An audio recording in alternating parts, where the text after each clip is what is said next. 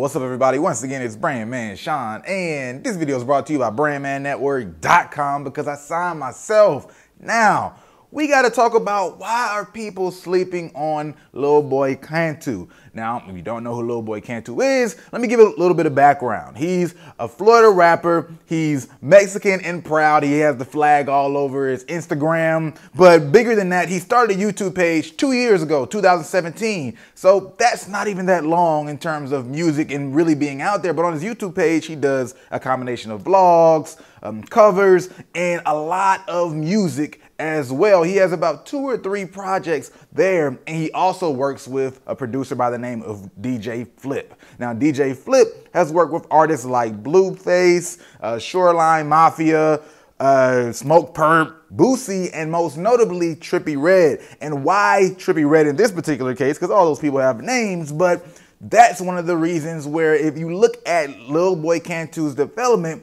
you can see so much reflection of Trippie Redd. And when I say that, it's not like just my opinion. I'll play a couple of snippets. Little shawty, it's gonna be alright. Big check, big check. Got a chopper, let it bang. It'll blow your fucking brain.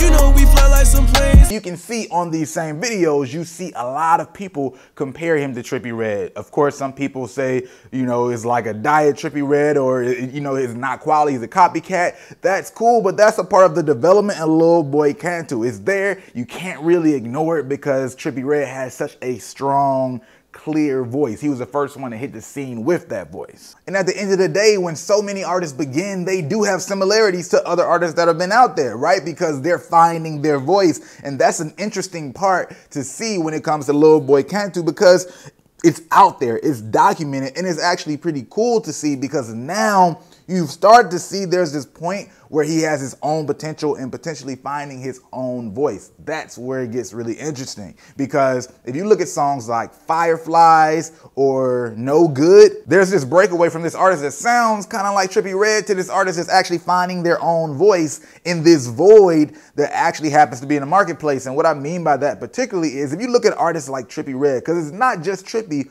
so many people have brought rock into hip hop, right? And so many people have tried to say, you know, I'm not a rapper, you know, I'm just an artist and I'm a rocker, I'm a rock star and all that stuff. But if you look at so many of these artists, when we think about him and even X a little bit and so many of these other artists in this space, their music was still very much driven by the bass, very much driven by hip hop musicality, even trap in some ways when you look at the core production style. But when we look at songs like Fireflies and No Good for Lil Boii Kantu, which is actually different than the rest of his music, which is similar to the music I just described, is driven more by actual rock aesthetic, right? Or a little bit of pop aesthetic, and that forces you to do something different vocally as well. So the big opportunity is, as opposed to being hip hop bringing a lot of rock in, that feels a little bit more like rock that brings a little hip hop in, like the Blink 182s, Good Charlotte, you know, the Anthem,